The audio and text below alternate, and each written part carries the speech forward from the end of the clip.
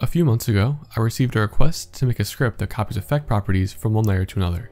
That's what the script does. It's very useful for changing widely used settings.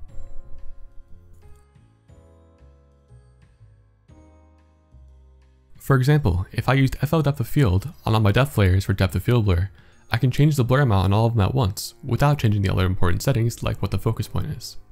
I can also use it on Swixter if I incorrectly set my input FPS for my clips. The only limitation is that keyframes were not tested, as this was meant for record static values. I'm not sure how I'd add them properly in theory. To install a script, place it in your scripts folder and run it via File, Scripts. Select the effect or effect properties you want to copy, and then select the place you want to copy them into. Press go, and then you're done. You can get the payhip down below. As always, have a great day.